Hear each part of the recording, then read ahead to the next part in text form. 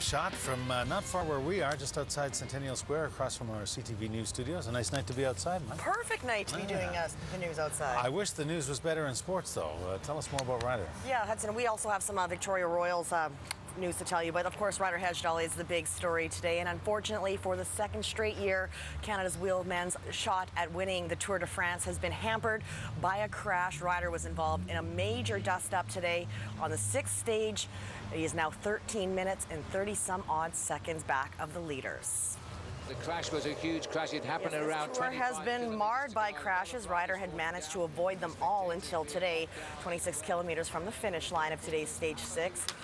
When a number of riders go down, now Ryder was among them, and when he was able to get back on his bike, his shorts were torn and his leg was scraped and bloody. He suffered a massive hematoma on his left hip and leg, and when he finished the race, Ryder was visibly upset, wasn't wanting to talk to any media, went straight to the team bus to get treatment. He was limping when he got off his bike and is banged up. Thankfully, nothing is broken. Stage wins are all that remain for Ryder to shoot for now. The entire Garmin team is decimated.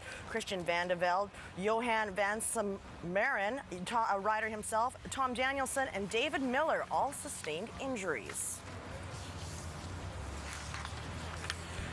Ryder had this to say: "I got caught up in the crash like countless others and immediately realized that my left leg wasn't good.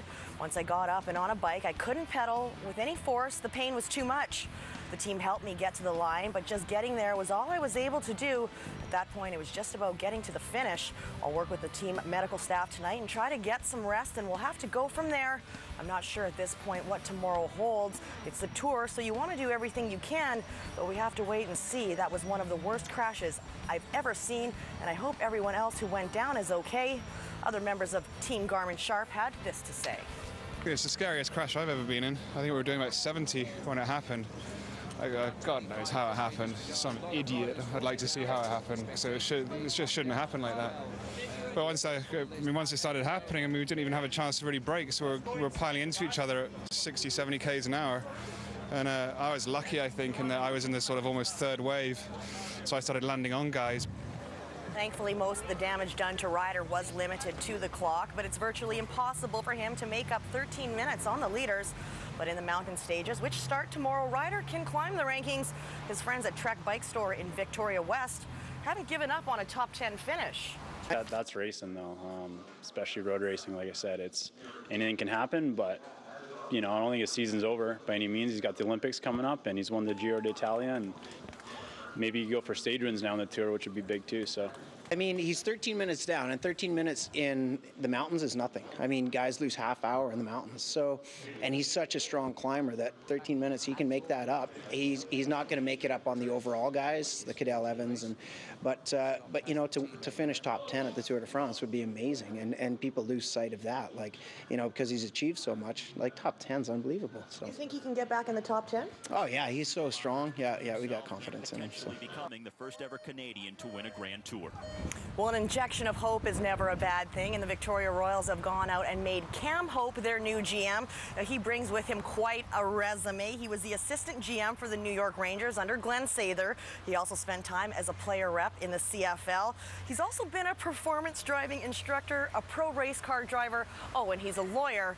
And Hope has only one job now, and that is to bring a winning franchise here to Victoria. It really came out of left field. It wasn't something that I looked for.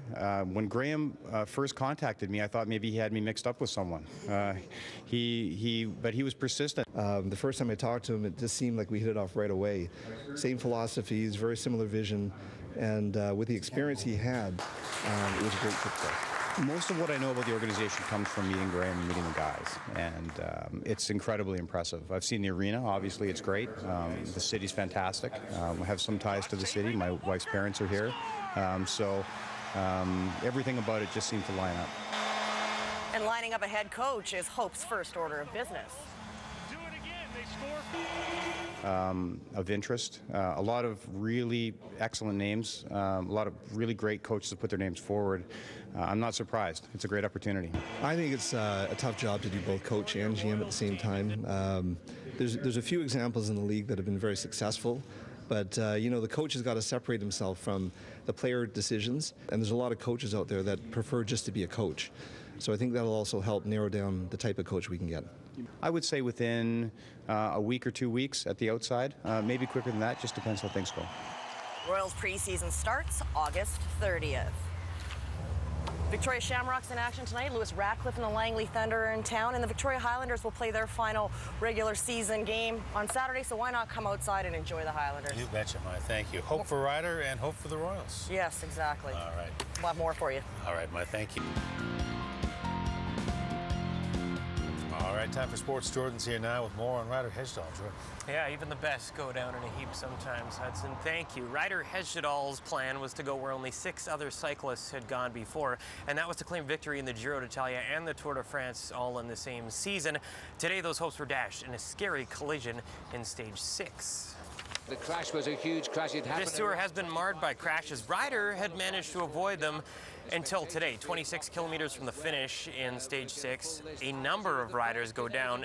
Ryder was among them, and when he was able to get back on the bike, the shorts were torn and his leg was scraped and bloodied. He suffered a massive hematoma on his left hip and leg, and when he finished the race, Ryder was visibly upset. Don't see that too often. Didn't want to talk to the media and went straight to the team bus for treatment. He limped off the bike, banged up, but thankfully nothing was broken. Just a few minutes ago, we caught up with Ryder's dad, who watched the crash unfold on TV.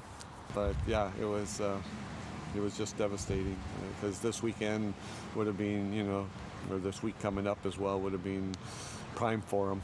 A couple of hilltop finishes and a time trial, a rest day, and then 2 mountain stages, right? Would have been just perfect for him.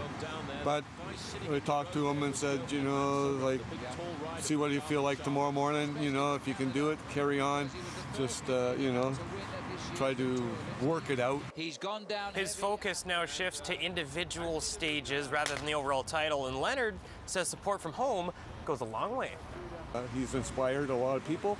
You know, people are, more people are watching it. I've got so many people that are so concerned now that he's not in the race, right? You know, what happened? You know, is he going to race? You know, like, he really needs the confidence as well now. So, you know, I think if people are to, you know, give him good wishes, it'll help him recover for sure. It's a proud dad right there, and of course, Ryder can be reached on Twitter. Just I think it's at Ryder Hesjedal, and those messages do go a long way. And he's got to get back on the bike tomorrow. Well, you know, Bill Fry said it at 5 and earlier at 6. Top 10 finish. He's strong in the mountains. That's next, and we got the Olympics to look forward to. So we do, and maybe there's a bright spot in there somewhere. Maybe fresher for the Olympics. Who knows? But a stage win would be nice too. All right, Jordan. Thank you.